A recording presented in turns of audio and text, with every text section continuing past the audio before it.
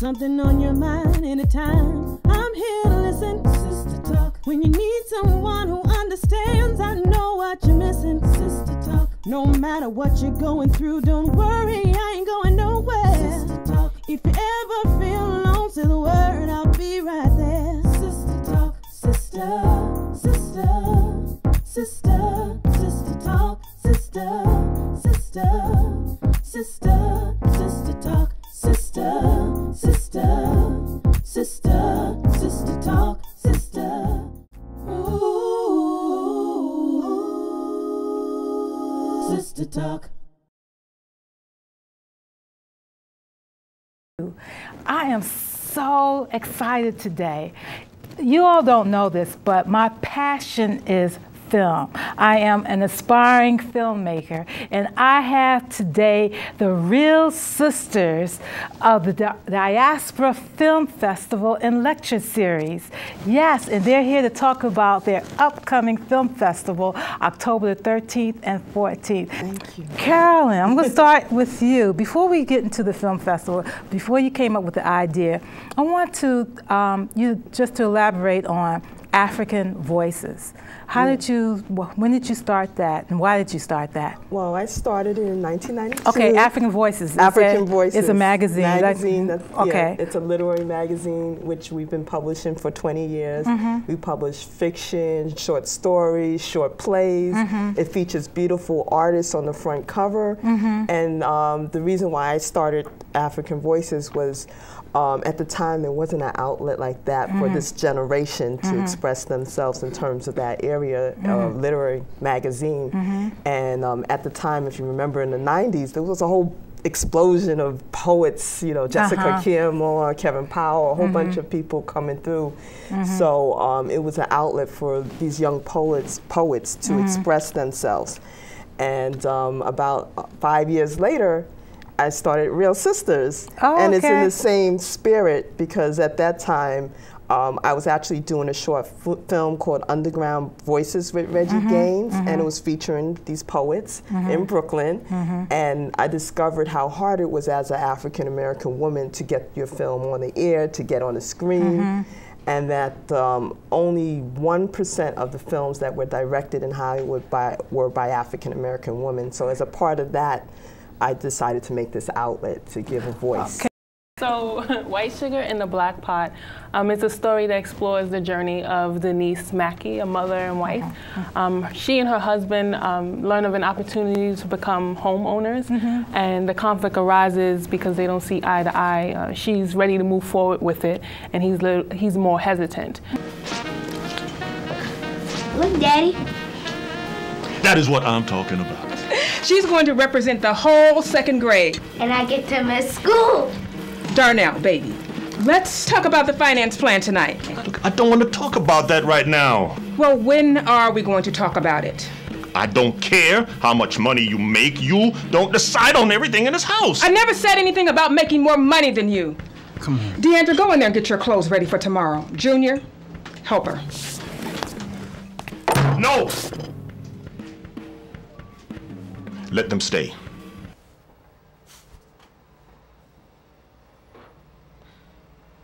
Lord, we thank you for the food that we are about to receive. May we use it to nourish our... You know, I do want to ask you about Daisy Banks. I have not seen the film. I will be covering the festival October the 13th and 14th, but I found her, that she had a humble beginning. Her mom was, could you expound on that, please? Sure, sure. By the time she's 8 years old, she finds out that the parents, the couple that's raising her, were not her parents. They were a couple that her father had left her with when she was a baby because her mother had been raped and murdered in the town and was dumped in the local pond. Wow. People within the town, especially the white community, have a sense of who did it, and some people in the black community, but no one was ever prosecuted. But it was always an open secret that 3 white men murdered her for whatever reason. But were never prosecuted.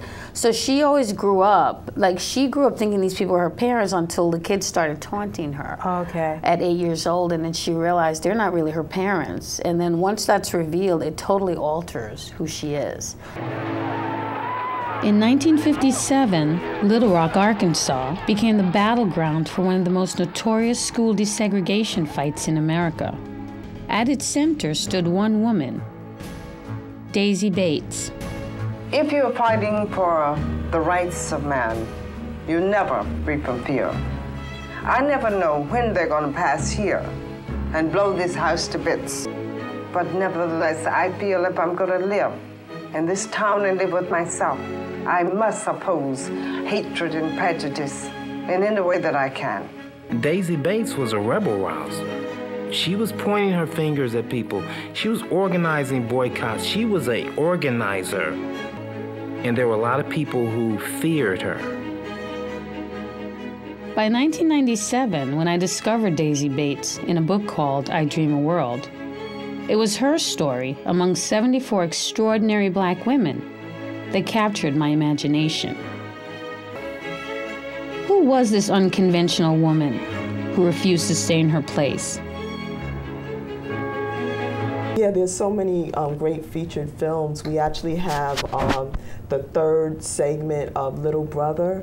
This is a segment by Nicole Franklin and Jasmine Tiggett, where they're going around the country and talking to young African-American boys who are like 9, 10 years old and asking them about their lives and what they feel and what they want to do. We have another film called My Therio Boys, and it's dealing with autism and how a mother is, you know, her life and dealing with that disease. And it's really something that, you know, we don't really address in our community. Autism, yeah. We had a person on the show earlier this year about that, a black woman who pretty much took the rein by the hand with the bull, the horns by the bull, and tried to heal her child herself. But it's really prevalent in the black community and so forth. Okay. Yeah, and then we have light film like the Last First Kiss, which is like a romantic comedy that I think people are going to enjoy. So everything's not so serious about Real Sisters, but we do like to explore different issues. Okay. And we have the film as a feature, Soulful Junkies, Byron Hurd's film that's just very popular. Yeah, that was on PBS, wasn't it? Was it? I think it's going to air yet. Not yet. It will. Not yet. Yeah. Because he's been making his rounds. Yeah, he's been in urban. And I think that is so important. It's excellent film. Until the now so infamous plow took place. Excuse me. Can we just locate this elusive snack stand? I suppose.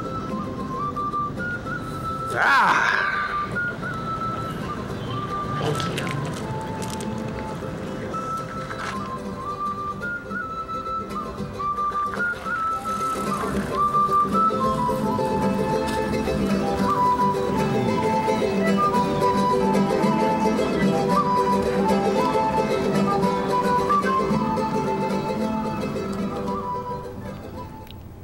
Wow, that was fun. That was an interesting film. That was rather cute. Okay, please call in if you hear us. 212-757-1393. That's 212-757-1393. And lo and behold, we have a call.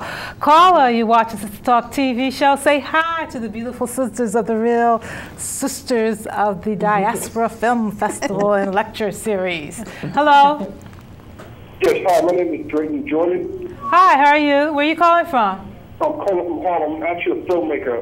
Okay. As a filmmaker, I'm pretty much impressed with that little trailer there. I thought it was shot pretty well. Okay, thank you. And my question is, two questions. Who was the actress and who wrote that short film? I do not have that information, but I could find it. You can find it on our website, realsisters.org. We have more than like about 20 films, so sometimes I don't have every single name. That's okay. But the First Last Kiss is, we're giving it an award actually for the cinematography. It was excellent, shot in Central Park. It's such a very New York type film. Yes, And you know, this romantic thread, and the whole deal is that she's about to get married the next day. And then she finds herself having this flirty thing. Go ahead. Very promising, the film. And I was wondering, did you show that film in any film festivals?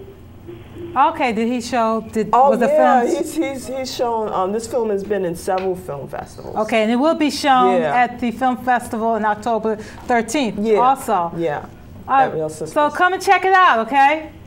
You got it, ladies. Have a great day, ladies. Okay, thank you for calling. Okay. I want you to talk about African voices and so forth. How long you celebrating your 20th anniversary? Was that going to be the same time of the film festival? Well, actually, it's a little bit. We've been celebrating all year, but it's going to accumulate this December with this wonderful art exhibition at the Schomburg Center, which I hope everyone out there will come and support. It's going to be free December the 8th, and it's going to feature the front covers of African voices. Okay. And we've had so many artists over the years. Some of them are well known. Some of them are just local artists who've been really just doing such wonderful work. So how many covers how many magazines? It'll be about 20 covers more or less that we're going to feature the front and back, because we always have art on the front cover. Okay. And we are very blessed to have Danny Simmons curating. This is one of the front covers. That's beautiful. Okay. And this is another one, right? And that's Otto Neal's That's the great Otto work. Neal. Wow. Yeah. So you have different artists, different artists, and if you have any visual artists that are out there, we welcome them to send in their work. Okay. Yeah, that's one of our goals as a publication and organization, is to support visual artists. Okay. And we had, earlier this year, in April, we had this wonderful tribute to Garden Parks where we featured like over 30 artists in the community. Oh, really? That's did you have it at the Schomburg? Or we had this one at Local 1199 on 42nd Street. Yes, they have this wonderful gallery down there that people should go to. Right. And you know, it's different covers throughout the years that So we've do you done. know who that's your latest cover, right? No, that's not the latest cover. That's beautiful. That's that looks like Haiti. Watching Sister Talk TV show, please call in. I know there are aspiring filmmakers out here, because I'm one, and I'm definitely asking them questions about what I can do to probably get my stuff out there. Please call 212-757-1393. That's 212-757-1393. Also, I just wanted to add that this year, in honor of our 15th anniversary, we've made an extra effort this year to invite film distributors to the festival, and to actually we have a little private reception where artists will meet like people from Women Make Movies, the National Black Programming Consortium. So we're making an effort to connect women filmmakers in our festival so that they could get their film could have a life beyond the festival, so people could get it in their hands, their film. Speaking of the film festival, Matafa, what people you have luminaries there that are pretty much hosting the film festival. Oh yeah. We have a really great lineup this year. First of all, some of our honorees. We're honoring Tim and Daphne Reed. Yes. You all may remember Tim from Frank's Place, and as a couple, they own one of the few black-owned movie studios in the nation in Virginia. It's called New Millennium Studios. And to speak to what Carolyn was talking about, ownership,